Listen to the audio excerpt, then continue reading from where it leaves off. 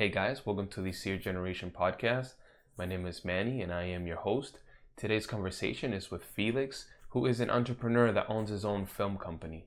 Now we get into a lot of conversations regarding Felix's upbringing in Lawrence, Massachusetts, and how that affected him. We also get into a conversation regarding him having his first kid at 17 and the struggles that came with that and how he was able to overcome a lot of struggles and stepping stones that would normally stop other people. This was definitely a fun conversation. We were able to dig into a lot of topics that are normally not talked about, especially for the Hispanic community.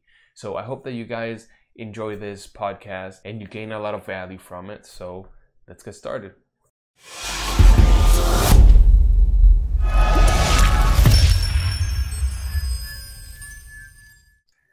Three, two, one, go. Hey Felix, how you doing? What's up, man? How you been? Long time. Yeah, man, I'm good. Just enjoying the nice finally fall weather that I much appreciate. Unlike my wife, which she hates cold weather. I just thought we had a really warm fall to start with, and I was disappointed. So this is nice weather to you? It was pouring rain and it was super cold. Like you enjoyed that? I like dressing. I like jackets. I like wearing stuff. I like layers. I can't stand the summer. It's not made for the summer, man. So it's like a style thing. You just not just style. I love the fall. I love the leaves. I love the changing of the weather. See, my wife wants to move somewhere warm, Florida, eventually California. I don't know.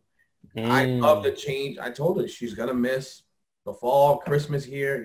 It's just, how can you celebrate Christmas around palm trees? That's my opinion. Right. Yeah, I couldn't go somewhere that was like hot all year round. I don't know. I feel like No. it'd be too much. We would get tired of it, I think, after a while. Exactly. No. But for those of you that haven't heard from the great Felix, do you want to give us a few lines of what you're up to, what you're currently doing? Who's this Felix guy? I'm West Philadelphia. No, I'm just kidding. All right. All right. It's not going to be this kind of interview. All right. So I'm from Lawrence. I was born in Lawrence General Hospital. I don't know. I grew up here my whole life. Not here. So now I live in Methuen, but it's Lawrence, right? Methuen. People call Methuen Lawrence with trees. So, and I don't know. What kind of detail are you looking for? Well, just what are you currently doing? Like, give us a little bit of detail. Like, you're running obviously a company, you do video stuff. Right. Yeah. So I run a video production company. We were established. Don't know the exact year, but I know we say 7 years now. So, and this is what we do. It's a family business. My wife and I, we run it. And we hire our friends and close people to work with us on the shoots. And it's just really fun. This is what we do. I mean, obviously, with the quarantine, with the virus, it's changed things up a bit. But, we're still fighting. We're still living. And God is good. So, yeah. Yeah, man, I'm going to want to get into how this situation has affected your business. But even before we get into that, so who is Felix growing up, like as a child? Like what does your life look like growing up in Lawrence? It wasn't, let me not say that. No, I was gonna say it wasn't as bad as people. It was cool. Lawrence, it was interesting. It was very interesting because growing up in Lawrence in the 90s, there were a lot of things going on. Lawrence still had a lot of white people at that time. When I went to school, I was going to school with half my class was white and half of us were Hispanic. So we had that going on. I went to the charter school on Prospect Hill Community Day. Really good school, really good education. And so I had that experience. It was almost like a private school feel within Lawrence. And then I would go back home to the hood and experience the hood, right? And 90s in Lawrence, you had gangs, you couldn't wear certain colors and all that. I don't know if you remember, but depending where you lived, where I lived, you definitely couldn't wear certain colors. But it was fun. It was good. I had a fun childhood, mostly because my parents worked their butt off to buy a house with a yard, which I love them for so much because I had so many memories in that yard. And I didn't have to go anywhere, to find a basketball court there. We had tons of space to play. And so that my house was a house in the hood where everyone kind of came to play, right? My mom wouldn't let me go everywhere else. She'd be like, all right, no, you can just tell your friends to come here. So it was fun. It was so fun. So What did your parents do for a living? my dad worked in like construction, and my mom, she was in housekeeping. And Gotcha. they just, man, they took advantage of, some good things that were happening in the economy in the mid 90s. I don't know, with, what was the president? Bill Clinton. I don't know, he signed a few things. They were able to become citizens, and there were some good rates going on, and they took advantage of that and just having good credit, and they were able to buy a house, which is a lot. They're immigrants, right? They came from Dominican Republic. My mom came from through Mexico, actually, and her story is crazy. It's like a movie of how she got here and all that, like talking about like kidnappings and all that. But Can you speak English? yeah, she understands it and she can defend herself, but she's not fluent, I would say. You know what? Maybe I'll interview her in Spanish. I've thought, people have told me, because when I tell them a little bit about my mom's story, they're like, that sounds like a movie. Like you should write a movie, write a book or some kind of documentary. But yeah, so I have, really hardworking parents, and they bought us a home, granted in the hood, but it was our own home, and we had our yard. And so my days consisted of school, coming home, basketball, and rollerblading. That was everything, man. That was my childhood for so many years. Did you ever see the movie Brink? We actually saw like we have Disney Plus and stuff, and we saw like a clip of it not too long ago. But yeah, I do remember. Yeah, you're a little bit younger than me, right? 30. 32. Okay, a little bit. But so Brink was big in the 90s. And like rollerblading was big in the 90s, period, right? So when that movie came out, that thing blew my mind. Like, what? You can go on ramps with these things? And I had my mom. I'm like, Mom, find me a skate park. Come on. She found me a skate park in Methuen. And, dude, I was all about it. I thought I was going to be a professional, aggressive rollerblader. And that was my thing. That and basketball, that's it. And going to church. My mom was still is a Catholic. And she would bring us to church, like all the retreats and all the services and all that. She would bring us until we were old enough to kind of not want to go anymore. So, were your parents strict at all? Because I mean, it sounds like they would rather have you at home than elsewhere. And you did mention that it might have been a little bit not the safest where you lived. So were they strict with letting you kind of go out and stuff like that, or no? So they were when we were really young. After a certain age, there were so many of us. There were four of us, and my dad worked a lot, and then he'd get home and drink beer and watch baseball and play dominoes for the rest of the night. So he was kind of non-existent. He was just kind of one of those dads that they're there, they provide, but they're not really there. So it was really all on my mom to raise us, right? And that was hard for her. Like, it was just too much. So I feel like a lot was kind of let go and kind of just, just do you, just don't be crazy, kind of, I trust you. And we were known for having the least amount of rules out of all of our friends, because of that reason. Because my mom, she was going through a lot, with my dad and other situations, dealing with, even like depression and things like that. And here we are, four kids, crazy kids, good kids, right? But she kind of relied on just like kind of a trust system. Like, guys, you have this yard, you have my trust, like, just don't act up. And she knew we weren't into bad things either, right? Right. Like she'd live, I would say live in church, right? And so we had a lot of time at home when we were no one was watching us, right? So it was weird, right? So she gave us good advice. She was, Catholic, so she would talk to us about God. But But then other than that, it wasn't much of that strict stuff. It was just like, I trust that you're going to do the right thing. And my dad was just kind of around anywhere, anytime we needed, hey, I need $1 to go to bodega. Like, you know, I need $20 to go to the mall, hang out with my friends. Like, that's kind of what he was at the time. Yeah.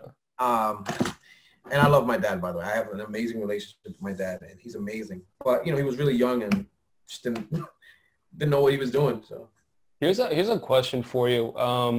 So my dad,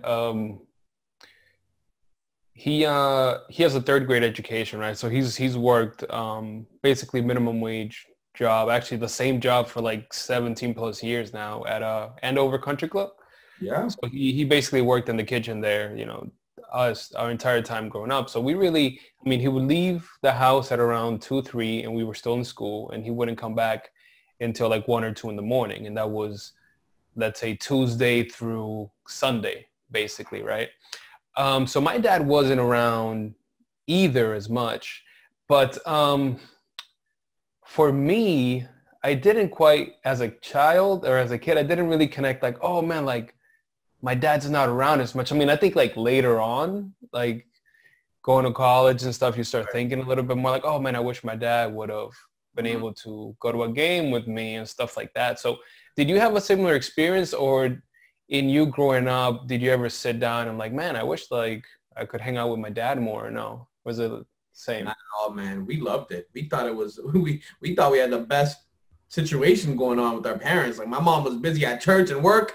My dad was busy with work and drinking beers and playing dominoes. Like we were kind of like in our own jungle in that house, right? We had my older sister who she was kind of like the boss, and she'd give us the chores and things like that. But other than that, we kind of raised ourselves to a certain degree. You know, I wouldn't want to offend my mom. You know, my mom she made sure a meal was there every day. You know, she paid all the bills and worked and all that. But as far as like what was going on throughout most of the day, either she was at work or she was at church, you know, and she did it, you know, she got so into church because of the issues she was having with my dad. So that was like her like way of like not, let me not get graphic here, but not losing it. You know what I'm saying? Yeah. It was by going to church, getting so involved in everything in church, and that she kind of like, and we understand that, you know, we never held a grudge against her at all. Like, you know, what she went through was tough, right? Without getting into any details, like what she went through was very tough for so many years. So we understand. And honestly, the reason even we're people of faith, my brothers and sisters, is because of her, because of what she started, the seeds that she planted. So I'm sorry. Did I answer your question? I don't know what you were asking. No, no. That's fine. It didn't bother me. No, I never thought about it until now when I'm older and I see certain flaws that I have, right? As a man, right? And it's just like certain things like, dang, I didn't get this. Like no one not taught me this, but no one made sure I was doing things like, okay, let me give you an example. It's going to sound bad, but my report cards, like, no one really checked them, right? Like my parents, they were so busy with work and all that. They didn't even know when was what, you know? So I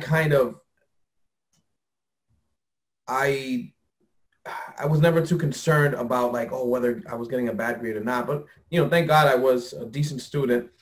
Man, I don't know, there's so much you can get into with your childhood, right? But no, we didn't hold any grudges. We didn't even realize what was going on. At least as far as me, I loved my childhood. I was never hurting like, oh, I need my dad. Like, no, my dad was right over there. Just, you know, it's just, I thought that was normal, right? I just thought that was normal. I never went to I didn't have any friends who had their dads, you know, so I didn't even have anyone to compare my dad to. So my dad, to me, was the best dad, right? He provided as much as he could, and he gave us money when we needed it. That's it. And he didn't give us a hard time. Right. So like, to me, it was good. I feel like that generation, and I think my parents might be a lot older than your parents, because they had us late in life. Like my dad is like 72 now, so he's pretty old. Yeah. I feel like that generation raised children very differently. And it wasn't like you had those like seventh heaven conversations. Like, you know what I mean? Like if you were struggling with something, you're either talking to your friends about it or you're figuring it out. Right. And I don't think I would fault my parents for that. I just think that they did the best they could with what they knew, right? But man, I think that to a point it builds a certain character. Like you got to figure out your stuff. Like I think that what our parents, and I'm sure that you would agree, what they did when it came to like showing us the work ethic, like you mentioned, like them working their butt off and like getting a house so you guys could play. Like those are the things that I drew from, and like those are the things that I learned. Obviously there are, you know, us growing now, and you know, you have 3 children, I have 1. There's obviously things that we're going to be doing differently. Right. But I think like, man, like that Hispanic work ethic, like just teaches you so much, you know. It's crazy. I've been working since I was like, I gotta say like 10 or 12 years old. Did you ever see those kids outside of Dunkin' Donuts, the drive-thrus with newspapers? They would stand out there in the cold and just, I don't know if you ever saw that. But I don't think I did. No. That used to be a thing, right? We would, instead of delivering to people's houses, a bunch of kids, we worked for this one guy, and he would put us all in Dunkin' Donuts drive-thrus, like right at the end when the cars would drive by.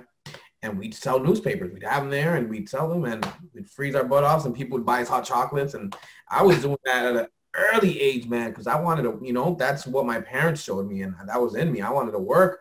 I wanted to buy my own toys and, you know, rollerblades and bikes and things like that. Even though my parents, you know, they provided, I didn't feel like we were poor. Like we were poor now that I look back, but they didn't make me feel like we were poor, right? You know, because it's like, I can't complain. We have a house. We have a yard. Yeah, we might not be driving around Mercedes and have a pool, but, man, I had a lot more than some other friends of mine, right?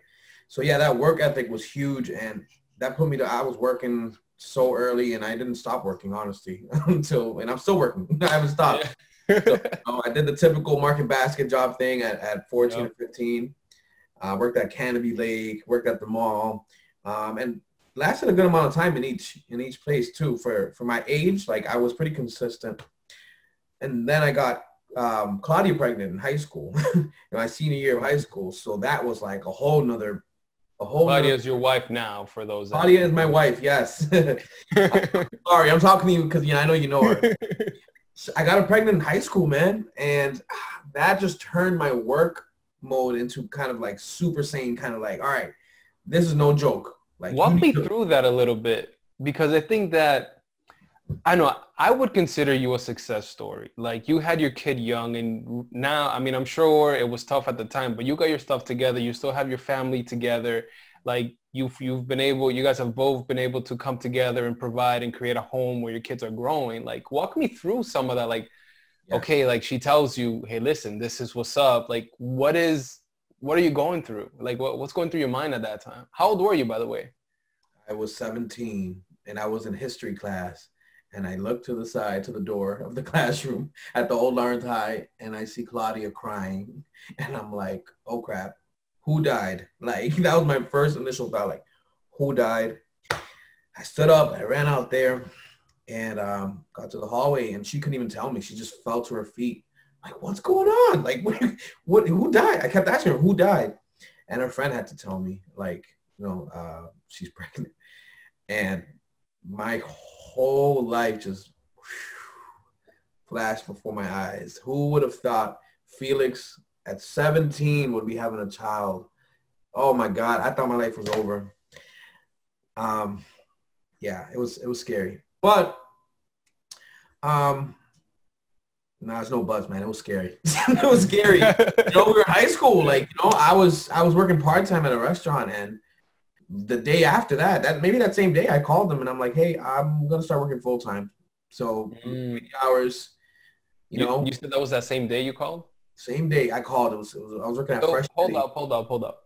So you find out that your girlfriend at the time is gonna have a kid. You're 17, and you obviously go through your emotional stuff in your head, but that same day you're like, I need more hours. Yes. So there was no doubt in your mind that you were going to take care of this kid. Oh Lord, not even a thought. Not even like, Abortion, that didn't cross my mind. Leaving her, that didn't cross my mind. Like wow, I never thought about it, man, but it really just clicked instantly. Like, time to grow up, you know? Why do you think that is? Because that's not always the case.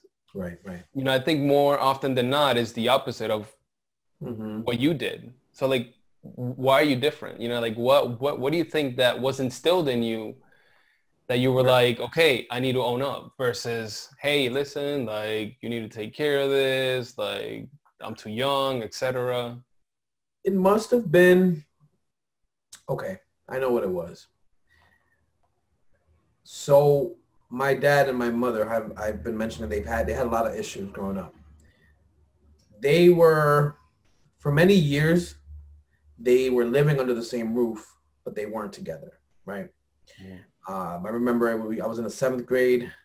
I was still best friends with my best friend from then. His name is Julfi, the photographer here in Lawrence. And we still talk about the day where in the bathroom stall in the 7th grade, I started crying, and he's like, "What's wrong with you?" And I'm like, "My parents, they're divorcing, they're splitting up or something like that." And he started laughing at me in the bath. Yeah, he was laughing at me. Yeah, he was just like, "What are you talking about, Felix? Your parents have been broken up for years." Oh no. But I guess at the time, like, it was like they were talking about like moving, you know. So to me, as long as my parents were under the same roof, I was good. They're together. We're a happy family, right? And I kind of hid it. Like, I was hiding the realness about them not being together, because as long as they're under the same roof, I still got my mom and my dad, right? Right. And yeah, so I remember that was a conversation in the 7th grade bathroom stall, and they never got back together. They just stayed together. They lived under the same house until we were old enough for them not to kind of feel bad about splitting up, I guess. And you know, that's actually I think it's an old school way of doing things, and you still see that a lot. But to be honest, have you ever heard of Jordan Peterson? He's like this psychology guy. He became really he's for the past couple of years. About Jordan Peele. Oh, okay. Well, there's been a few times where he's spoken about families, right? And he obviously says that kids that are born and stay in a household with two parents, they're going to develop better than either just one or in a family that is divorced. And not only that, but he also said, like, listen, it's better for the parents to be separated but still live and be in the same house until the kids are at a point, until they've developed to a point where they can split and it won't damage their development. And I found that so fascinating. And it's in our culture, specifically in Hispanics, like, you don't like divorce like that. I mean, maybe you do a lot more now, but then it's like that's very common. You see like two people that are together, they live in the same house, but they're not really together, right? You know?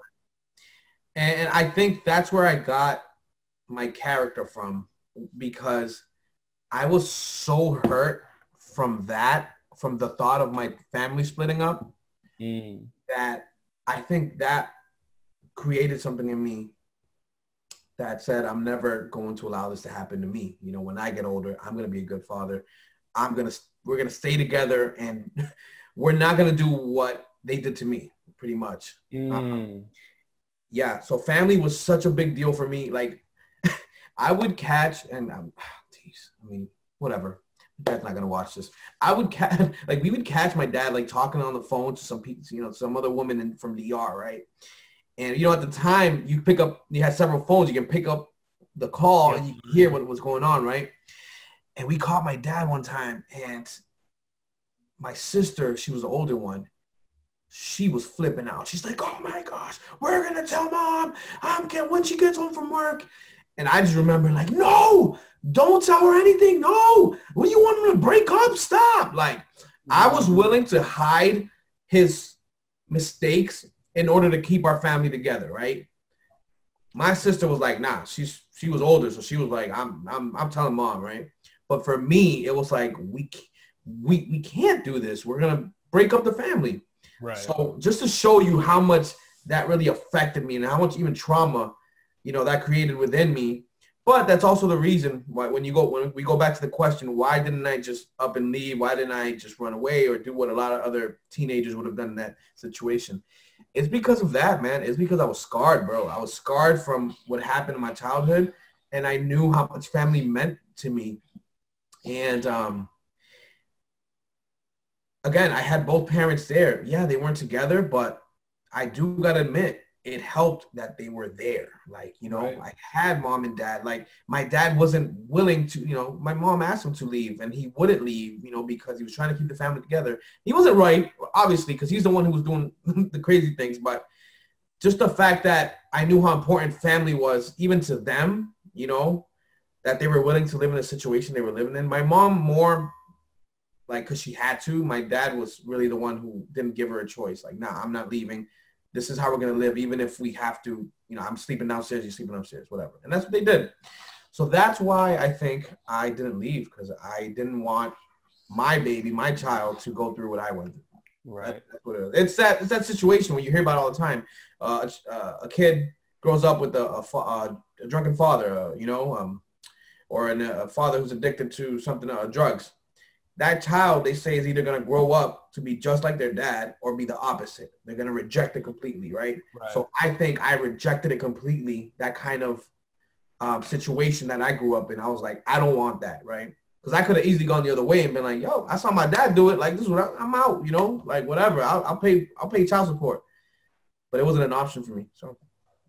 So 17, you take that full-time job, right? You ask for more hours. How does that work with school? Like, how are you managing that? It was terrible, man. Oh gosh, I cubed out of my too many classes, and I had that meeting that no one wanted to have at the time, where they said, you're going to night school. You cubed out of too many classes. And at the time, night school was like a nightmare. Like, if you were in night school, man, you were either into gangs or you get into a lot of fights or something. And that wasn't me. That wasn't me. I was cool with everyone. I wasn't a street dude, right? I wasn't like that. So when they said night school, I was like, I just saw my life falling apart, and I begged them, like, don't let me go to night school, please. And I had to go to night school. And I finished high school, like, but not with my classmates. I finished that summer. So my class graduated in May, and I graduated in like July or something like that. So it sounds though that you didn't give up on school. Like you were committed to the point where you went and you did the night class and you actually finished. Yeah. Why? Like what was so valuable about school to you at the time? Like I told you, I went to the community day charter school, and at the time that school, and still is, they're like rated like #1 over and over for like MCAS and different things, and they're very. I went to a charter school too. They're really good. Which one did you go to? Community Family Development. Oh, you went to the street one. Okay, yeah. So yeah, we played you guys a few times in basketball. I don't remember if we won, but so education. I went to that school, and where they showed us kids from Lawrence that we could do anything we wanted to do. Like, they didn't put limits on us.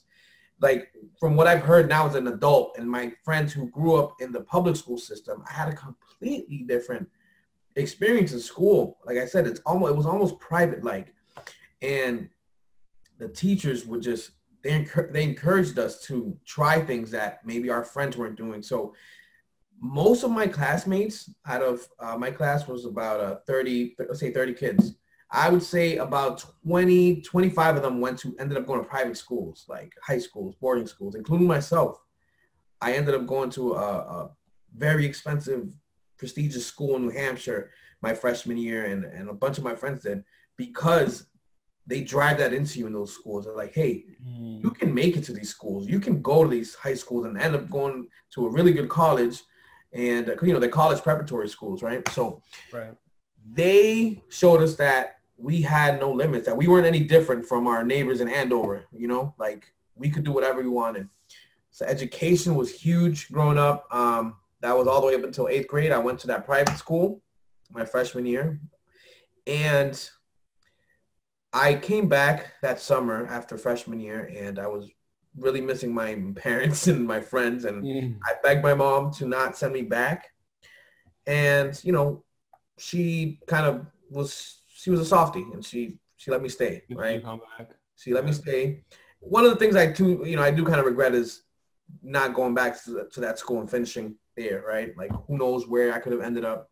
But I'm also a believer in that, God makes all things work for his good. So then I wouldn't have known Claudia, my kids, and all Mhm. that. So yeah, Yeah. so exactly. So but that's why school was so important to me, because I had come from that really good grade school, grammar school, and then I went to private school, and then I ended up at Lawrence High.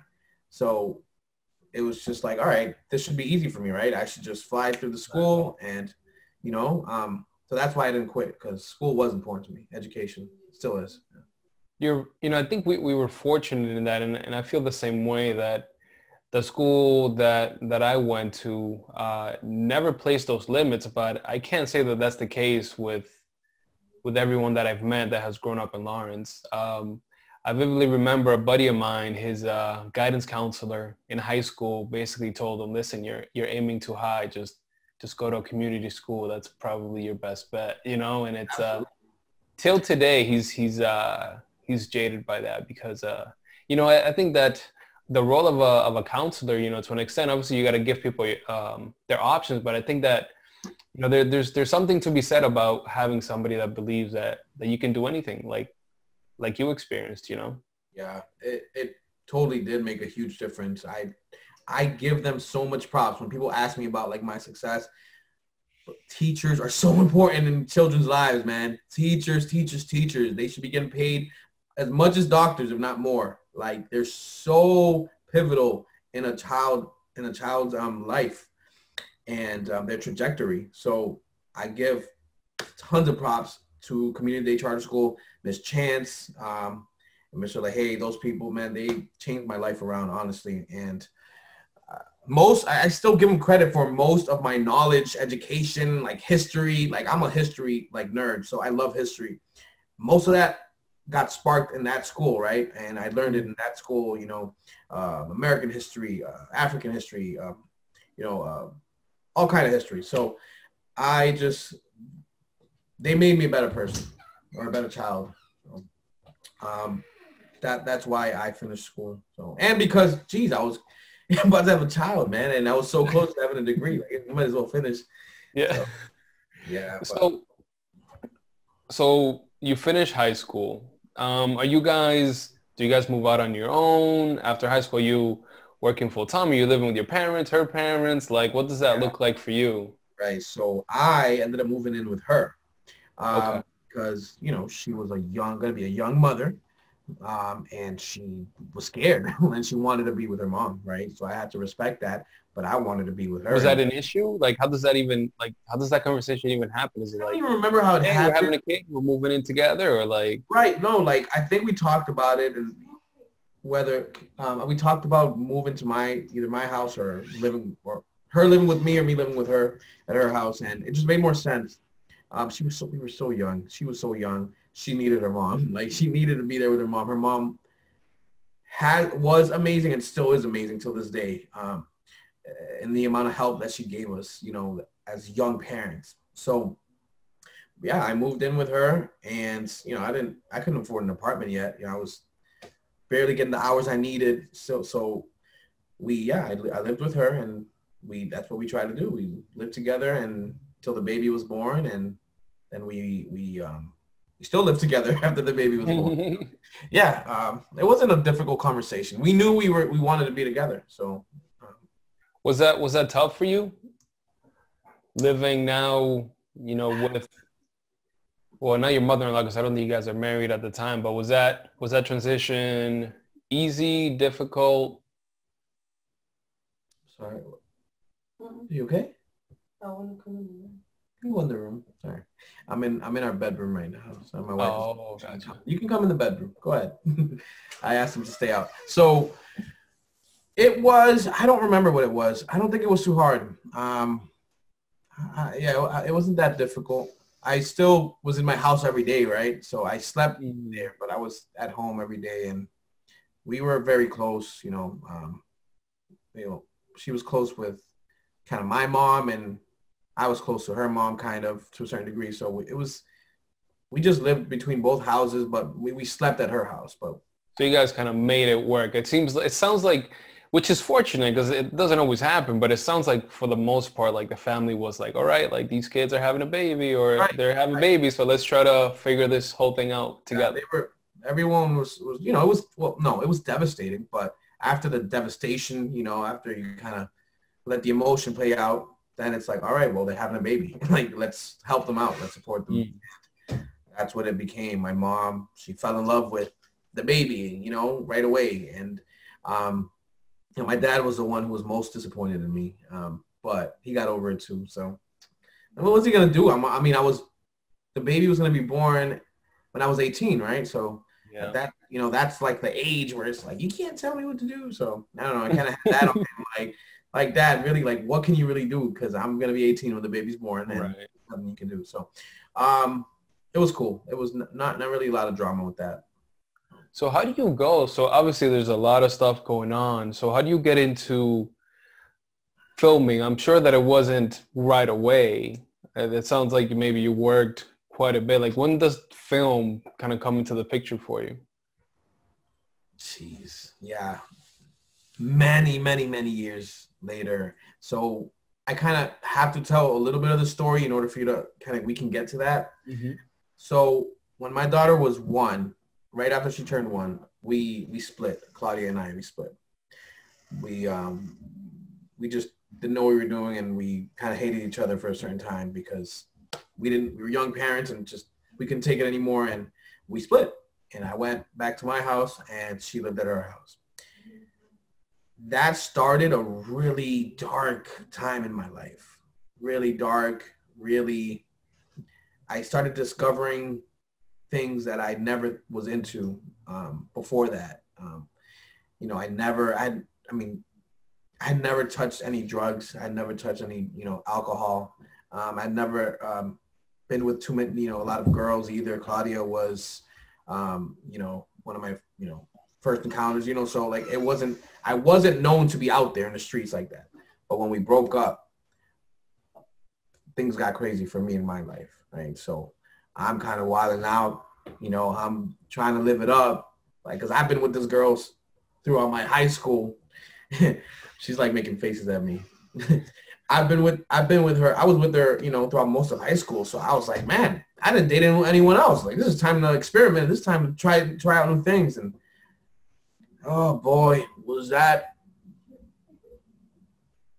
a terrible mistake to just go out and try to live it up, because I don't know. I was trying to fill a void that only, God could fill. But at the time I was looking for it in women, I looked for it in just streets, like kind of clubbing and parties and things like that. I got a little bit into, smoking marijuana for a certain time. Never a big person into that, but I tried it out a few times. And I was just really lost, man. Really lost for a few years after me and her split up. Oh, was Claudia your compass? Yes, exactly. No, I'm just kidding. I thought you said something else. No, we didn't. We weren't chatting. Like, we were bad. Like, she couldn't even see me. Like, if I walked into that house, like, it was baby mama drama. That's what it was, right? So it was drama, and we were two immature, young, broken kids, right? With a baby that had to somehow make it work for the rest of our lives, right? Because we have a child together. And, man, it was just a lot of drama, a lot of bull crap, a lot of, cops getting called. Like, it was ugly. That in itself is a whole nother testimony. But point is, I had a really dark period after we broke up where I was just doing not so good things. Then I started having an encounter with God. I started looking for God. I'm sorry, I don't know how much you talk about God in this podcast. No, that's fine, man. Part of my testimony. Story you can share. So I started looking for God because I was going through depression at the time, and I didn't know what was wrong with me. I didn't even know it was called depression. I know now, but I was depressed. I had severe anxiety. I was in a hospital every day thinking I was dying, telling the doctors, hey, I'm dying. I'm telling you, something's wrong with me, you know, and they didn't know what was wrong with me. And I was in a very dark depression, deep depression. So thankfully, God reached out to me in a certain way, which I'm not going to talk about now, but through certain people, I started looking for God. At the same time, she started looking for God on her own without me knowing and without her knowing about me, right? So we kind of came together, started talking, and through our conversations, we're like, oh, wait a minute, you're going to church then? Oh, yeah, me too. I started visiting a friend's church, and I'm kind of praying now. I don't know what this is really about, but it's helping me. It's helping my anxiety. It's helping my depression. So then that kind of brought us back together. And eventually we got back together. And by the time we got back together, we were both searching for God and just looking for answers and things. And eventually I, gave my all to God. And that's when I got married. We got married. And and my life started changing and looking better and better. And, I stopped looking at things from the street, stopped obviously dealing with other women. And how old are you at this time when you guys get married? So we had Annalyn, right? She was the first one. We had her when we were in high school. Then when we got back together, we got pregnant again. So with our second child, and she's 10. That's Avery. We wanted to do it the right way, but, we were still kind of screwed up kids, and we wanted to try to wait till we got married, but we didn't. So we had Avery, and then we got married when Avery was a little baby. And then we had our third child in 2015. So by then we were married. We were both heavily in church and in the faith and in the walk. And that's when I discovered filmmaking. Up until then, I was just working kind of random jobs. I was smart enough to get hired in most entry job places, right? Any job I applied to, I can pretty much get. Did you ever give a college a try, or? I did. Yep, I did. I went back to college. So around that time, after I found God, I went back to college, and that's when I discovered filmmaking. So I was in college, and I discovered this new passion, which led me eventually to drop out of college because I was miserable, especially in what I was doing was like human service work, social, I enjoyed it, but I didn't think I wanted to do it for the rest of my life. Oh, so it wasn't like you were taking like a film course or something like that? Nope. No, I was going to school to become maybe a social worker one day, something in that field. Okay. Yeah. Springfield College. They have so I was going to Springfield College, and at the time I entered a talent show at our church, and I decided to try to make a movie. My wife laughed at me. She's like, what do you mean make a movie? My daughter, they were both laughing at me. I remember in the car when I told them, hey, I'm going to make a movie for the talent show. And I don't know why, oh yeah, I did. I had prayed about it the night before. I asked God, give me an idea for this talent show. I usually sing because that's what I do. I do music. My God, I skip so much. I'm a musician, man. And I was almost signed at a certain point in my life, and there's just so much to my story. Sorry, man. So I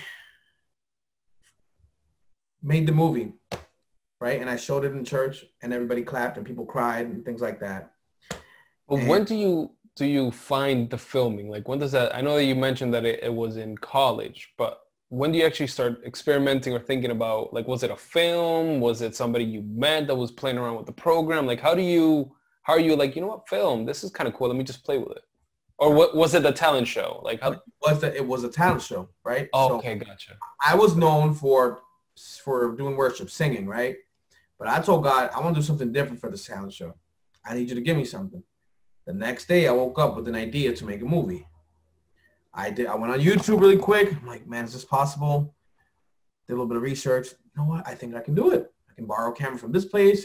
I can download this free editing program, and I can put it all together. And I did it in a matter of 2 weeks. Windows Media Maker. No, it was That was the first like video editing program that I ever played with. I think it was iMovie. I think I realized I had already because I had an Apple computer. So I think it was iMovie. You're an Apple guy, huh? I'm on Apple right now. Absolutely. So yeah, I showed the movie and everybody clapped, and that kind of got me going. And I'm like, all right, I think I'm a little good at this. Let me make another movie. And I made another one. And these are short films, right? And I would show them at church, and people would tell me, man, they're amazing. What was the movie about? What? What was the first movie about? It was We about gotta know this. Yeah, no, it was about a girl who lost her mom at an early age, and she blamed God for her mom dying. And it was about her kind of going through those emotions and eventually finding God and realizing that, you know, God is good no matter what. And that's what it was about. And the funny thing, not funny, the crazy thing is the girl that I picked out to be in that movie, who I asked to be in that movie, that was her story. Like, that actually happened to her. You know what I'm saying? And I wasn't really aware of it to that degree. Like, I knew her mom had died, but I didn't know it was the exact story I had written out, right? And they were all of the movies were similar to that, right? They were just about people going through situations where eventually they would look to God to help them out of that situation, you know. So they were all kind of, you know, cheesy, you know, but they were my humble beginnings, and it ministered to a lot of people. So, and it was what got me going to eventually start doing weddings, you know. I shot your wedding, but by then I was already well into, you know, weddings. But yeah, you were kind of established by then. Yeah, by then I was. But at first, you know, I started doing free weddings and charging, you know, maybe 300 and 400, and, you know, you work your way up. But that's kind of how I got started, man. So this is interesting because so you're doing your regular job, right? And you're doing this thing that's a hobby, and you're enjoying it. Yes. What happens if you're like, can I make money with this? You know what I mean? Because a lot of people will look at a hobby and that's what it'll just be a hobby. They won't necessarily monetize it. So, right. I mean, it takes I'm sure, you know, you mentioned that your wife and your daughter kind of laughed at you a little bit when you're like, oh, what do you mean you're going to make a movie? So where does that courage come from where you're like, you know what, maybe I'm good enough to charge for what I'm doing? So that confidence came from what they instilled in me as a child at the charter school. It goes back to that. It goes back to me feeling like I could do anything I put my mind to. And I still to this day, I have that confidence. Like, I have so many different things going on that I'm not going to discuss now, but it's things that you're like, that you would be like, really, Felix, you're doing that? Like, that's crazy. Like, well, that's ambitious, right? But it's that confidence they instilled in me as a child. That's why I say teachers are so important. My wife, when I told her that I wanted to start a business, she thought I was crazy. Like, what? Like, what are you talking about? Like, you made $300 on that bar mitzvah. Like, what do you think we can start a business off that? You know, but she didn't, other than like having her doubts, right? Because she didn't have the same upbringing. She didn't know it was possible for us to even own a business. Like, she didn't know how that worked. And so for her, it was like, whoa, this is like uncharted territory. I know nothing about this. I like my safe jobs, like, you know, 40-hour-a-week jobs. Like, you know, like we don't do this. Like, we came from the hood. Like, you work hard and you work for somebody else and you make money and you retire, 401k. That's what you do, right?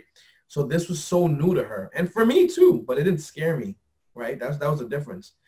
And so what it was, what was it again? So I started making a little bit of money, a few $100s on you know, a few like little sweet 15s and little parties and things like that.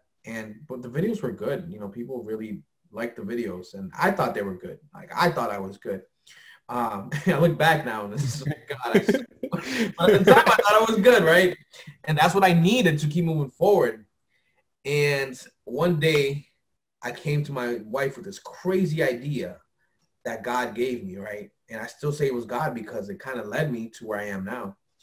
And I told my wife, look, we're both working. but I want to take a year. I need a year. I need you to give me a year off of work. I need you to hold down the house, the fort, hold down the house for a year while I try to get this business started. And if in a year we haven't seen a significant increase in, you know, the business revenue and whatever business, I didn't even have a name for the business at the time, but if I hadn't made much money in videos at the end of the year, it was a wrap for me. I'm going back to Springfield College. I got to, you know, going back to work, wherever I was working at the time, and forget about the business. And my wife, my beautiful, amazing wife, agreed to do it. She trusted God. Not she didn't trust me. She trusted God. And she was like, okay, well, I'll do it. And that's what she did. Just like that. Just like that. It wasn't I waited one day, maybe. It was like an overnight thing. I told her the night before, by the next day, I already knew, all right, I'm quitting my job. And that's what I did. I quit my job, you know, 2 weeks notice, whatever I did. And I started learning, right? Because I was still very early on in this video stuff. Like, I was crazy, bro. I'm telling you, I was months into picking up a camera and I'm saying I'm going to make a business out of this, right? Mm-hmm. Yeah. Just to show you the level of confidence I had at the time. I wasn't even that good. I barely knew, you know, the proper terms that you learn in filmmaking school or whatever. But what did I do? The thing also is that you don't have a college degree. Like, this is just self-taught. Self-taught. You're like, I'm gonna make this work. I wanna digest this because, you know, you said something very critical, and that is like, that's not what we do. Like us Hispanics, like, no, you know, you go and you work for somebody else, you get your 401k, and eventually you hope to retire. Right. And even like, you know, in our culture, I don't know how prevalent that was for you growing up, but at least for me, and I talk about this a lot, is that in most Hispanic households, especially with us growing up, it's you go to school, you get a degree, and that's going to set you up to go work for somebody else, and that's your path. You know, so for you to do this, I don't want people to miss, like, this is big because that's not what we're taught. Right. Like, that's not like a thing. Like, business is not a thing for the most part. Right. Unless like you're already, the family already has a business or something. Like, for the most part, it's not something that, you know, we're taught or, you know, we're even offered the opportunity. Like, hey, you can actually do this. You know, I never had a filmmaker come to my school, you know, and tell me, hey, you can do this, right? Like, no, like that didn't happen in the hood, at least, you know. So it was big, right? It was, and that's why my wife was so kind of shocked at first. But man, we were just in the right situation. Like, our rent was just low enough that we could just kind of live off of her income for that year, and whatever else. You guys had a sacrifice, huh? We did have to sacrifice. We did, yeah, absolutely, we did. Because like, you're going on one income and you're like getting maybe $300 a gig. So like, and I'm barely getting gigs. Like, did you guys have like a lot of money saved up? Like, did you prepare for this? Or it was kind of like, hey, your job will kind of cover the bills. I'm going to try to help out where I can. And you want to give this a try? The money I made, we spent it on my first camera. Like the money, like the money we had saved up, actually, we had a little bit of money saved up, like an emergency account. Not much in it, but it was enough to buy a camera that I needed. And that was hard. That was hard for my wife to kind of like let go and be like, oh, wow, like our safety net, really, God, like I'm going to trust him with this. And she did. She did eventually, but she saw me. I was busting my butt every day getting educated. I didn't even go right into like trying to get a lot of jobs. I wanted to get educated because I knew that there was so much information that I didn't know. I didn't go to film school, right? I didn't go to business school. So I need to get educated. And what was available to me? Books and YouTube. That's all I had. And that's all I needed to get started and really to get to where I am now. Like, everything I learned, YouTube University, man, and just persistence and hard work and making mistakes. So you thank God for my career choice. Video production, you don't need a college degree. Sure, a lot of people do get them, but a lot of people don't as well. So I was blessed enough or lucky enough to end up doing something that didn't require, like I couldn't come to Claudia and be like, hey, I'm going to open up a law office or something, right? Because what am I going to do? Be the reception and hire a lawyer? Right? But this, with hard work and determination and not giving up, I was able to build the business up slowly, little by little, right?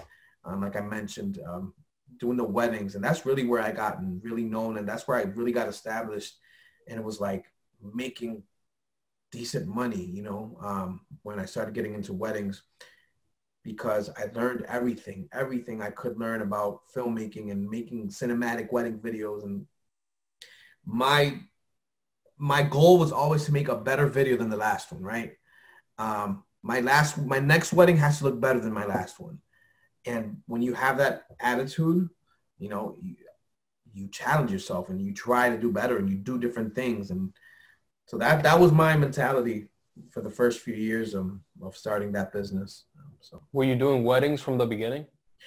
Was that like your bread and butter? I did my first wedding within the first year of me picking up a camera. So yeah, I did a few weddings. I did a free one first, and from there 200, 300. And yeah, I guess there weren't that many people doing wedding films at the time because I became really popular. Like I became really known around Lawrence for that. And yeah, that helped me out a lot, that I was one of the only people doing it, and doing it to the capacity, I guess I was doing it, and not tooting my own horn, but I took my stuff very serious, You hired me for a reason, I guess, right? Because you saw the level of work I provided, right? And that was my goal. Like I wanted to show super professionalism, like coming right here from Lawrence. Like this is right here in Lawrence. This is a professional filmmaking company. Wedding film at the time was just weddings, right? And yeah, that was my goal, man, just to be the best, just trying to be better, and I don't know. Was that you choosing weddings? Was that luck, or were you strategic about that? At first, it was kind of just luck, right? It was my friend. He was a photographer, Jufi. I mentioned him. He was shooting a wedding. He was a photographer for many years, even before that. So he said he saw that I started doing videos, and he's like, "Hey, why don't you come with me? Bring your camera and just start recording. And if anyone asks you, just say you're my assistant." Like, because I had at the time a camera that looked like a photo camera, so they didn't know what I was doing. I was recording. They thought I was taking pictures. And he's like, "Look, at the end of the night, you're gonna run home. You're gonna edit this video really quick, and then you're gonna come back here, and you're gonna present it to them, and see what they say, and see if they want to buy it off you." And that's what I did. That was my first wedding. It was just like that. I ran home. It was about 8 o'clock, and they finished doing all the major things of the wedding. I ran home. I put the wedding video together. I brought it back. I knocked on their door, and I'm like, "Hey, remember me? Yeah, I was with Jufi all day. Yeah, can you put this DVD in here? I just want to show you what I did." And they loved it. And I was honestly willing to give it to them for free, just for the experience, but they paid me. They gave me money. They gave me like $200. And that was kind of the start of everything. And I was just like, whoa, okay, weddings. So that's when I started getting really into weddings and studying wedding videos. And I would look up the best wedding videographers, and I would try to imitate their moves and their shots. And little by little, I started getting better. And like I said, I started getting really known in the Lawrence kind of Christian, circle of people. Like I started, my name started getting spread, and I did a ton of weddings in a span of a few years. And eventually we shifted our focus into more business things. But yeah. So do you think, were you successful because of your hard work, or is there more to it? And the reason that I asked that, I specifically can think of a photographer friend of mine. He did the photographer thing on the side, and he quit the job at the time. And I think a year or two later, he kind of couldn't sustain himself and his wife with that. So then he went back and, you know, he's working back at that company. I'm no longer in that company, but he went back and he's working there now. So Yeah. what makes you different? Like what made you be able to succeed? Because most small businesses, they fail. You know, Yeah. they don't succeed. So I'm trying to Okay. So here's get one. some of those nuggets from you. Right off the top, we were living really like we were frugal, right?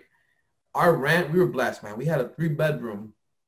We stayed there for 8 years before buying our house. We had a 3-bedroom. Rent never went up. $850. Wow. Yeah, exactly. Those are like 2006 numbers, and we had that all throughout, you know, growing our, I don't know, 8 years. We were there for 8 years. And so we already, you know, we had low rent. You know, I think we had paid off our car already. So we didn't have that many expenses, right? So that's important. You can't be trying to ball out and have the latest stuff. And, you know, something I hate about our community, I feel like Latino, Lawrence, Dominicans, we're very like, I don't know what the word is, but we like to, huh? Flashy? Yeah, we're very flashy, man. We be having I knew people growing up had like BMWs still living with their mom, not even helping pay the rent. Like, you know what I'm saying? That kind of flashy, right?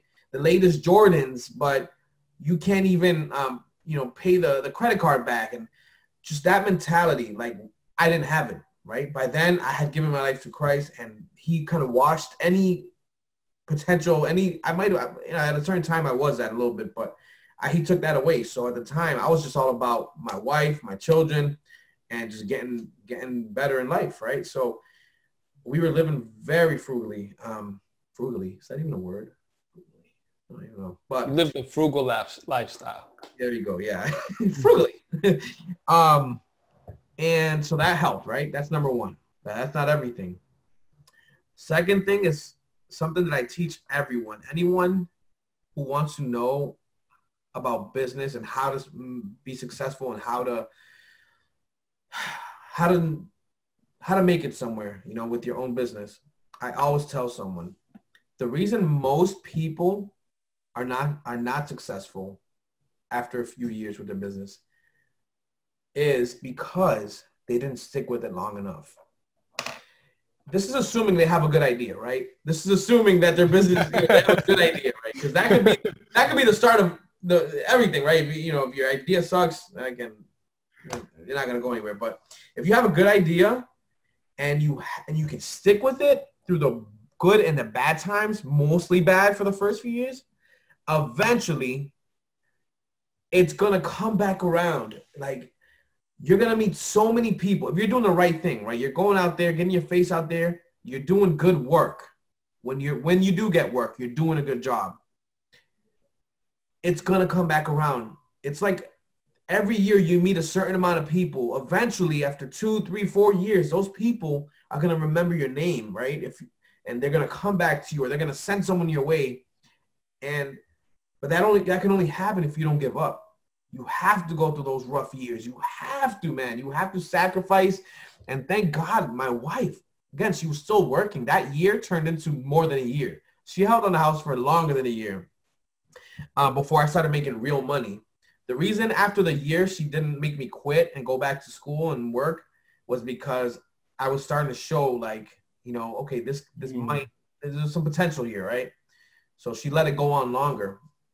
And man, I remember when we got our first $1,000 job, my wife was shocked. Like, she could not believe we just made $1,000 off a video. Like, you know, and that was a turning point for her. That's when I got her really on board, like, with me, like, okay, I'm going to help you. Like, let's do this, like, together, right? So you asked me, right? So about how did you succeed, man? How did I succeed, right? So not giving up. That was huge, right? Not giving up, being persistent. And I think you gotta love what you do. I know there's so many people who open businesses and they don't necessarily love it and they're successful because they're just really smart. I'm smart, but I'm not that smart where I can do something I don't enjoy doing and make and good living. Like, no, the reason I'm where I am now is because I enjoy what I do for work. It doesn't feel like work. So that's huge. That's something else that I preach all the time. Like, if you can, like, if you're not happy at work, if you don't enjoy, if work feels like work, consider making a career change, even if you're in your 30s like me, like 30s, 40s, 50s, I don't care how old you are. If you're not happy doing what you do, I don't think it's worth it, man. Like, just working all the way till we're, what, 65? Life expectancy is, what, 75? You got 10 years to enjoy it. Like, no, no. You need to enjoy what you do so it doesn't feel like work, you know? So that's something else. I guess that's the third nugget that I have. Well, I think that I think you hit on some great points. And first, I don't want to dismiss what you said about your wife because, dude, that's super key. Like, you can't be going one direction and your partner going on a different direction. It's never going to work. So that's like foundational on all levels. Absolutely. So I think that, like, that's super important. It would have never worked without her. Think about it. This never would have happened if she would have said, no, I need you to work. And she would have been in all her right mind to tell me, man, we got kids, man. Go back to work. You know? And the persistence part, I think it's so important to emphasize that, especially today, man, because, I mean, we both go to church. You know, I don't know if you lead any youth classes, but, you know, I do. And I meet so many young kids, man, that just want things to happen like yesterday, and like that's not how the world works, man. I mean, there's some people, man, that they strike gold, but more often than not, you're gonna have to grind for a bit before you see some real results. Build up. What you're doing is building the foundation, like when you're grinding, because like most things that come easy, they leave easy, and I've learned that so much through many times in my life. Like, if it came fast, man, that thing can leave fast. Like, you got no roots. You got no roots to it, man. You didn't learn what you were supposed to learn during those hard times, right? That's why people who win the lottery, most of them go broke within like a year, 2 years. They're bankrupt, like, because they don't know how to manage money. They didn't work hard for that, right? So, I don't know. Well, you're building character too.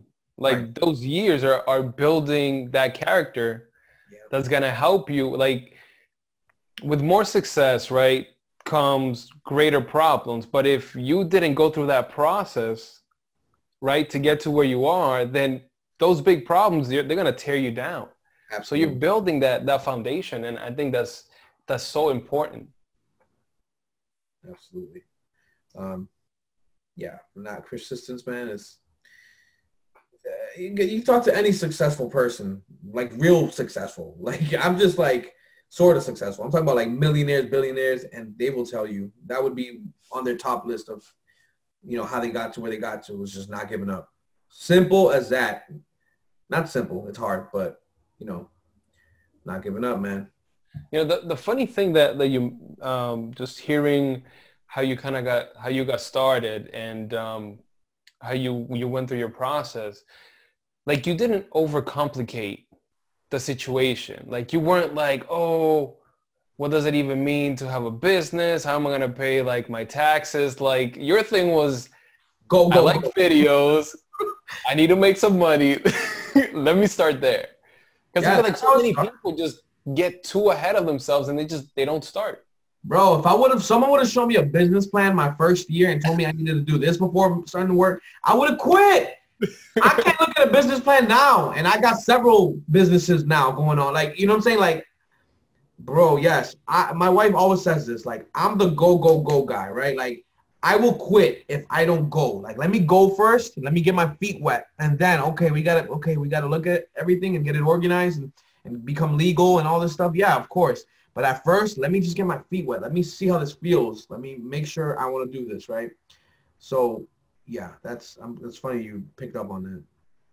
So you said becoming legit and having a business plan. So somebody that's like listening to our conversation, right, has never thought about building a business, but maybe they are trying to. And obviously we talked about don't get stuck in all the details, just get started. But what are some of the simple things that somebody should do? Like obviously, like you got to pay your taxes. Maybe an LLC might be in order at some point. Like, what are some of the few steps that somebody should consider if they're trying to start their own business, their own small business? So I'll tell you what I did. This is what I did. When I was a year into this business and I hadn't legalized anything, it was just me saying, hey, I have a business, right? That's all it was. It was just me saying, hey, I have a business. And I made a little cheap logo and, hey, this is me. But I knew, all right, you got to start, you're making some money now. You passed kind of the threshold of, I think it was a few $100s a year where you got to start reporting it now. And, so I didn't know what to do. I didn't go to business school. I didn't have any mentors at the time, right? Because that's huge. That's important if you can get a mentor. I didn't have any mentors though. So what did I do? I drove down to City Hall. I walked into the clerk's office, whatever you call it, and I said, hey, I started a business and I don't know what steps to take to make it legal, and I need help. Like, can you guide me? Oh, of course, honey. Came through with all the paperwork. This is what you got to do. Fill this out, fill this out. You got to go to this room. You got to go to that room. They told me everything I have to do. You got to go open up a bank account. What are you going to be, an LLC, sole proprietor? Okay, no. What's that? I don't know. I don't even know what that is. They explained it to me. So what I'm saying is ask. Don't be afraid to ask. So many people, they get You went to City Hall? I went to City Hall, man, and I asked the lady. Ooh, that's so like different. So we have an LLC for like the properties that we own and stuff like that. Mm-hmm. But like that's so funny that you drove to City Hall. You're like, hey, I'm starting a business.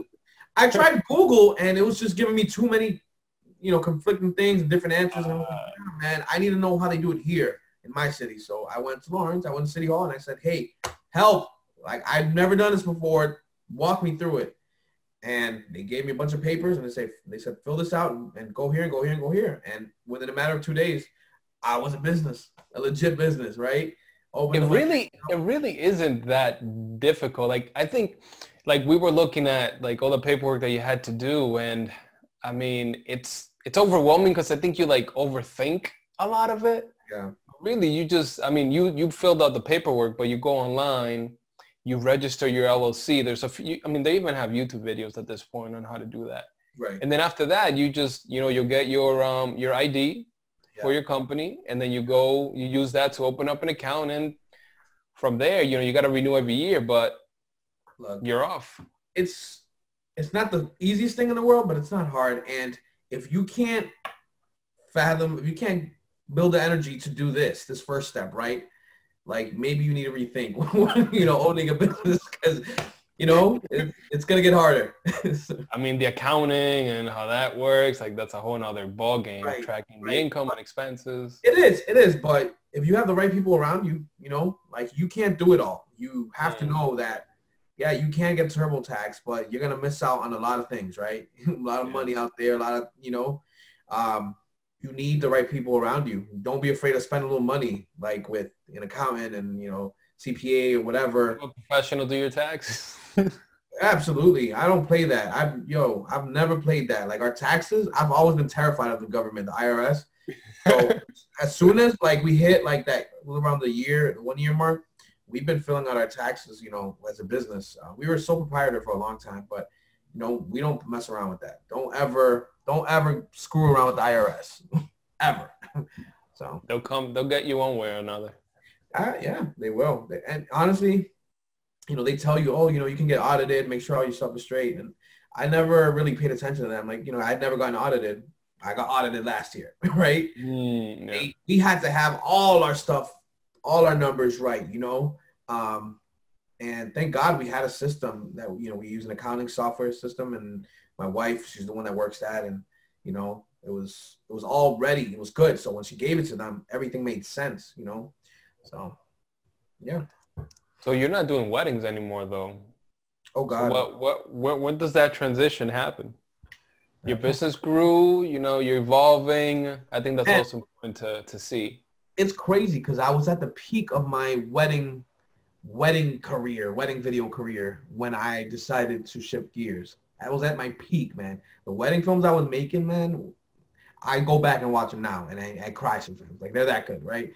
And I was making good money. I was charging a decent amount of money by the time I was gonna shift gears, and I didn't have to shift gears. I could have continued just shooting weddings, but I fell in love with like commercial filmmaking during that time. I started discovering like I started getting bored with weddings, to be honest. That's what happened. I started getting bored with weddings. They were kind of all the same thing, you know?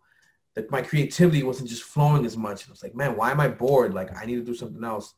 I started doing research on commercial filmmaking, like talking about like Nike commercials and just commercials in general. Like, how do you get into that field? How do you start doing that? That looks hard. Like, that was a big challenge. Like, that was scary to me. But I started looking into it, and I saw that there was a need for businesses that, you know, so many businesses had websites, right? Almost every business now has a website. What do those websites need? They need videos. They need content, right? So that's what I built the next part of my business on. It was business, working with businesses that needed commercials or just explainer videos for their websites. I lost passion for weddings, and I wanted to go cold turkey with with switching over. Also because in my field, there's a level of it's a weird kind of attitude towards wedding filmmakers, believe it or not, right? They're not as respected because oh, you do weddings, oh yeah, you know what I'm saying? Like, it's weird, right? It's so stupid, right? So I had to remove all my wedding stuff from my website because I didn't want to I was afraid of getting that image, right? Like, I wanted to be respected as a commercial filmmaker. And that's what I put my head to. I'm like, you know what? No, that's what I want to do. So I'm going to stop doing weddings completely. And that's what I did. I stopped, and it was hard. I lost a lot of money that first year. Oh gosh, it was so hard. So you weren't like, there wasn't even a process. You just stopped. I stopped, man. I stopped. Really? I stopped. And I started focusing on getting commercial jobs, businesses. I started meeting with businesses. Hey, look at this one. I did a few free ones, and then I took that and I showed it to everyone else. Like, this is what I can do. Pay me. Like, you know, you need this. It was hard that first year. Oh my goodness, because I didn't have that many examples on my website of commercials, right? Most of my stuff was weddings, and if I removed all the weddings, I only had about 3 free videos I did for commercials, which weren't that good, right? They weren't that good because they were my first like business videos. But it got me started. It got me into another door, and then I'd show that one, the latest one, to the next potential client. How did you get clients? Like, were you just knocking door to door? Were you searching local businesses on Google? Like, when I went cold turkey, man, I'm so proud of saying this because I feel so old school when I say this, man. Man, I went to Essex Street. I parked my car in the beginning of Essex Street. I grabbed my flyers. I grabbed my business card, and I walked. I knocked door to door. Every business down Essex Street. Every business up and down. You know how long Essex Street is. Then I went down Broadway. Then I went down Common. I gave everyone my business cards. And one of those businesses said, you know what? Yeah, I'll give you a chance. I don't know if you know. One. Lemicom, I think they're called. They're a small cell phone accessory store on Essex Street. So random, man. The guy, he looked at a few things I had done that really weren't that good, and he gave me a chance. He said, I'll do it. I'll pay you. I forgot how much it was, but it was a decent amount of money, a few $100. And I was like, you know, yeah, it's much less than what I was making in weddings, but hey, I'm starting something new here, and they're willing to pay me for it. So let's do it. And I shot that one commercial, what I call it a commercial, but it didn't go on TV. And yeah, I just kept going from there. I would do the same thing somewhere else. And eventually, word of mouth is what really got me going, right? Because it goes back to, you want to do a great job for all of your clients, even the ones that don't pay much, because they're going to tell someone else about you who might have a bigger budget, right? So my wife has always we've always talked about this, because with those free clients or those really low paying clients, sometimes our flesh, right, our nature, like we don't really want to put in as much effort. Let's just get this out the way. Yeah, all right, come on, yeah, action. Like, and I learned my lesson actually because I did do that a few times, and it's like, no, that's not okay. You need to give them the same kind of work that you would give a high paying client, you know, because you don't know who's going to see their video and you know how that's going to come back to you. So was your wife on board the second time around for this as well, or did she think you were crazy? she was on board after she saw that. Remember I mentioned that first $1,000 that I made on it was, her shock wasn't so much $1,000 that I made it just by making a video, because I had made more than that making weddings. But it was a fact that a business was willing to pay me $1,000 to shoot a commercial for them. She didn't think that wasn't a sustainable thing. She didn't think it was even an actual business, right? So that's why she was on board, because she saw that first $1,000 hit the bank, and she was like, okay, this is real. People are actually willing to pay for this. And after that, I never quit, man. I didn't quit. My wife kept, oh no, you know what? My wife wasn't working at the time because she had a baby. We had a child, and she stopped working. So now all the pressure was on, right? At the time, to show you, like, sometimes through adversity, you have to shift. You have to be able to move and think on your feet. Like, okay, you're not just going to drop all this, Felix. You've been working on this business for a few years now. You're not just going to leave it, right? Like, I was faced with having to do something, right? Because my wife stopped working. She couldn't work because of my child. He had a really bad, what was it called? Colic, or I don't know what it's called. Just like acid stuff. He couldn't. Milk. Yeah. Yeah. So she couldn't work, man. And I was faced like, oh man, is this really the end of Vessel Vision? Like, I'm going to have to find a job. I'm going to have to go back to work full time. And man, God opened the door. Someone, a teacher, principal, I don't know. I was hit up by a school. They were looking for a teacher to come in and teach kids how to film, how to do like movies and stuff, like a filmmaking class. And I started working, man. I got a little part-time at the Arlington School, being teaching kids after school. You know, it was a filmmaking class. It was called Lights, Camera, Action. And that held me down, right, for a while, because I was still building up my business kind of side of my business videos, you know, that I wasn't making too much money with that. And my wife had quit. So that kind of helped out in the meanwhile. So I was making a little bit of money with Vessel Vision, and I was making a little bit of money with the teacher position. So that should just, I guess the reason I'm saying this is because some people would think like, ew, I'm not going back to working for anybody else. Like, I'm not gonna, you know, I'm already a business owner, you know, and I dealt with a little bit of that, right? I was like, man, do I really want to do this? But I was able to keep my business afloat because that was after school hours, right? I was only working there a few hours a day in the afternoon. So I still had my regular daytime schedule where I was working on my business, and then I would go and work at the Arlington School. So that helped me out for a certain amount of time.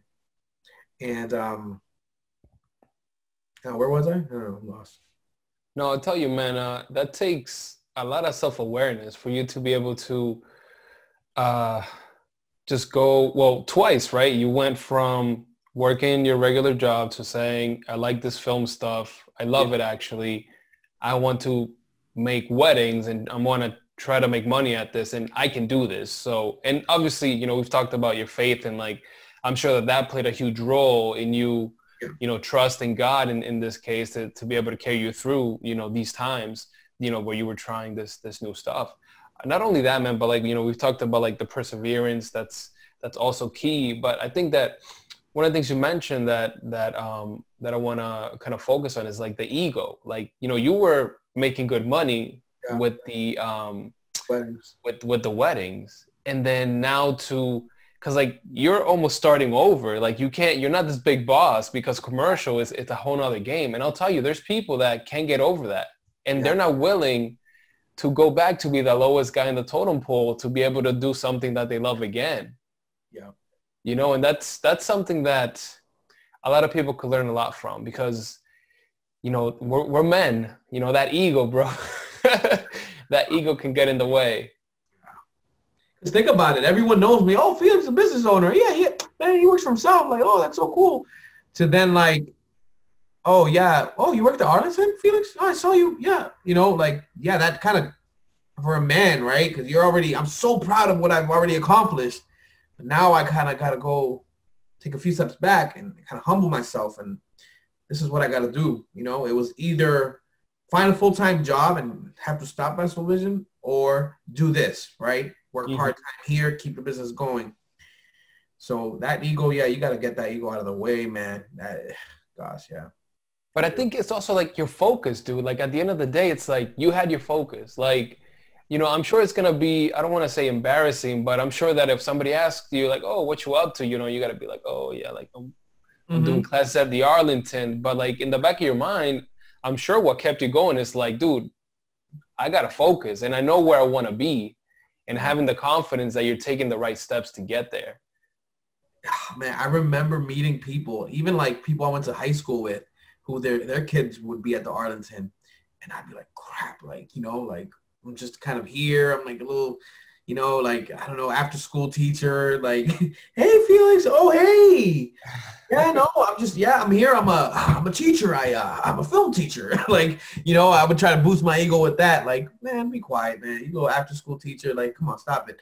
Like, it was tough. There were moments where it was like, man, like, I would almost want to throw in their face, like, yeah, I work here, but I got a business. Like, but I didn't do that because that's not my character, right? That's stupid. Like, you're trying too hard at that point. Like, I just took it in the chin, man. I was like, yeah, I'm here. I'm happy. And I was having fun there too. It was fun. It was filmmaking, right? So I was having fun with these kids. And yeah, so we gotta humble ourselves down sometimes.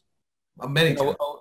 I was talking to a buddy of mine, you know, doing one of these interviews, and he went from he had a short career in music. He had a band and stuff like that. They toured all around Europe, etc. And then he did construction. And then at 25, he has to move back in with his parents. And he lived with them for 5 years with his wife and a baby. And at 30, he decides to get into IT. You know, and now, you know, he's in 36 years later, he's doing pretty well for himself. But it wasn't like this straight line for him to be where he's at. He had to sometimes move around. And it's so funny because I think that there's people that look at an obstacle that's straight ahead and they never think to go around or to go sideways. You know, and they see this obstacle, they can't get over it, so then they stop. Yeah. And I think like your story is just, it's one where I go back, I keep on thinking in my head, like when you said do what you love, because once you had your passion for weddings, and I'm sure that you loved it for a time. And I was talking to this other guy who's an entrepreneur, and there was a point where he was a CEO of this company, right? And he quit to start something fresh and brand new. And what he said was that I solved the Rubik's Cube. Like it wasn't interesting anymore. Like I could do it in my sleep. I needed a new challenge. Right. And I think that there's so many people that end up being miserable because they just continue knowing that, you know, that they're just not interested anymore because they love that security. So I mean, kudos to you, man, to be able to have the self-awareness to recognize, like, listen, like, I'm able to provide for my family. I'm doing well, but that passion is not there anymore. Right. You know? Yeah. I kudos for my wife. Like, again, I couldn't have done anything without her approval because, like you said, two heads, if we're separated, you know, looking in different directions, we're going to fail. We're going to crash, right? So the fact that she gave me the freedom to try to make all these changes, and we're talking about grown adults, man. We were, you know, 20s, late 20s with kids. Like, we got kids, man. We were married. We had bills. We had goals that we wanted to reach. And I'm here trying to make these crazy decisions. Like, well, what may seem crazy to someone. So I really do appreciate my wife, man. You need if you're married or if you're single, man, I encourage you to, you know, don't be afraid of marriage, man. Like if you find the right person, they're gonna make you better. So, just throwing that little thing out there. But Gotta make sure it's the right person, right? oh gosh, yeah, Okay. of course. But I was thinking about the humbling thing again. Like there was more humbling that happened afterwards. So, and I kind of want to mention it. So I was working at the school, right? And thank God, little by little, Vessel Vision started building up and word of mouth. It was all word of mouth. One business would tell another business, yeah, hey, look at my video. Oh, who made that video for you? It was Vessel Vision. They would call me, hey, we want you to make our video. It came to the point where I was like, okay, I think I'm making enough money that I can stop working at the Arlington, And that time came. And, it was bittersweet. The kids, it was goodbye. But they were, my bosses there, they were very encouraging. They were happy for me. They knew what my goal was. They knew I had Vessel. The whole time they knew I was there temporarily, until I can get back on my feet, until I can get Vessel Vision to a point where it's making money again. And so I got to that point, and I was starting to make some decent money, like similar to like the wedding days, just with businesses though. So it's different now. I have my weekends, right? Because that was another reason why I didn't want to do weddings anymore. My weekends I was spending them with other people, and not my children, right? So I had my weekends back. Commercial filmmaking is different. It's more money. It's more money and a little bit less work. It's more about strategy. So it was different, and I was happy. And I had a plateau though, where I felt like I kind of didn't know what to do. I had learned, as much as not as much as I could have, but I didn't know what else to learn. I didn't know I felt stuck. Like, how do I break this barrier of like whatever I was making? I've been making this amount for a while now, and I don't know how to break past and if I can recall, I want to say it was the 3 to 5,000 range. I hadn't really broken that yet. Like and in the industry I was in, I was part of a lot of Facebook groups and, for filmmakers and all that. So I knew people were making way more money, making commercials, like way more. So I'm like, what am I doing wrong? Like, I get it. I live in Lawrence, and, it's kind of we don't have that kind of budget here, but what am I doing? I'm doing something wrong. So back to the humbling stuff. I reached out to a successful video production business owner. They shot really high-end content. I'm talking about stuff you see on TV all the time, big brands. I reached out to him because I found out he lived in Haverhill. And he had a filmmaking podcast too. So I would listen to his podcast, and one day he mentioned that he lived in Haverhill. I'm like, hey, he's right there. This dude who owns a successful company and who has the most famous filmmaking podcast in the world, he still does, lives in Haverhill. I need to reach out to him. I need to go meet him. I need to go talk to him. That's my key. I need to go see what he does. I met up with him. I hit him up. Thank God he was willing to have coffee with me. And I'm like, hey, like at the time, again, I was already, I was making money. Man, I was a business owner. Like I was legit. Paying taxes, I was good. But I knew there was another level that I wanted to break through, and I couldn't by myself. And I told him, I'm like, hey, can I just go on your shoots? Can I come? Can I join you? Can I help you for free? Like, I don't need you to pay me. I just want to watch you. I just want to learn how you operate this business, right? On another level. Because I guess, like I said, his commercials were way different than what I was doing. He was doing very high-end stuff. So thank God, man, he, like I don't know, like he thought I was a nice person, and he said, you know what, you seem like an honest dude, honest guy. Yeah, you can come and be a PA for me. A PA. Let me just tell you what a PA is. Do you know what a PA is, first of all? Personal assistant. It's a production assistant. It is the bottom of the totem pole when it comes to filmmaking. Like, you are the lowest of the low. If someone comes and asks you, a director, a camera guy, hey, come buff my shoes out while I'm shooting this shot here. you go and do that. If they tell you, grab my gum from my mouth, take it out and go throw it in the trash, go do that. If they tell you to go get coffee, you're doing the coffee runs. You're nobody, pretty much. You're just whatever, you're extra hand, whatever they need. And it was humbling, really. It was to be on set with them and just like me knowing I got my own business. I don't need to be here. I'm making money. I work for myself. I have years doing this. But here I am on this guy's production set as the lowest person, you know. I put myself in the lowest position just so I can learn and I can watch this guy. And I did it for like 3 or 4 months, man. I was consistent. He had tons of shoots. So I was there, man, working. Yo, their hours are long, 10 hours, 12 hours. Me busting my butt hard, man. Knowing you're not making other commercials at this point if you're working 10 hours plus. I know. I put that on pause. I wasn't really you know what it was? It was also around my slow season. So for my business, my slow season comes around the holidays, Christmas, all the way up until like March. And then March starts picking up again. And it was just that time. It was literally right at Christmas I started working with him.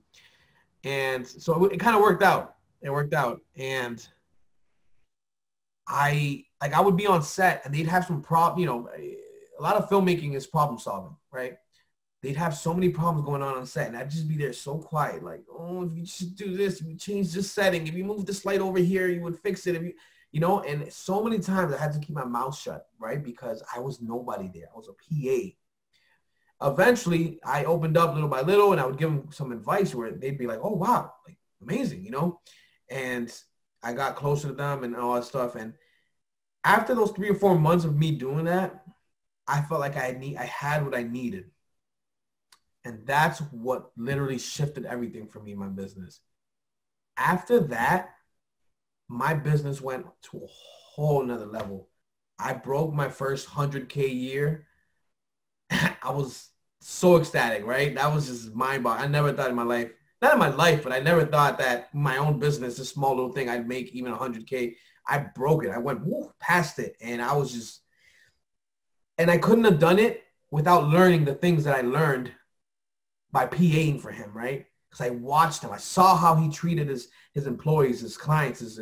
I saw how he worked with this whole system, right? I saw how even like what he paid people. Like I didn't know about how you paid crews. How do you know what to pay a gaffer? That's the person that does the lighting. How do you know how to pay a makeup artist? Like I learned so much in that short amount of time that when my business started rolling again after those 3 months in March and it started getting busy, got my first like 30K job, like one video, 30, like I was just like, and I was ready for it. I was ready for it, right? That's a big thing, right? Because that could have came at any point and I wasn't going to be ready for it and I was going to make a disaster out of it, right?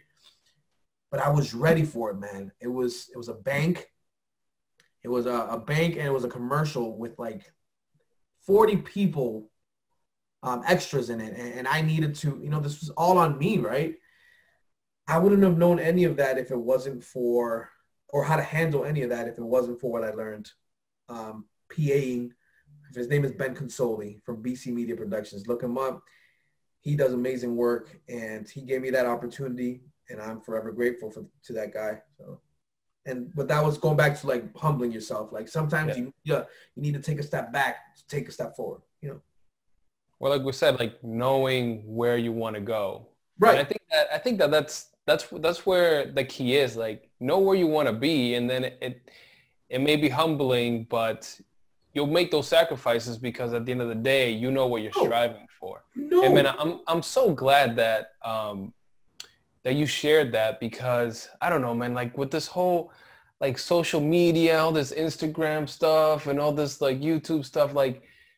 There are a few people that are making money, man, but like I'll give you an example. There was like this big news of this one girl that had like a bunch of followers, right? Like a ton, right?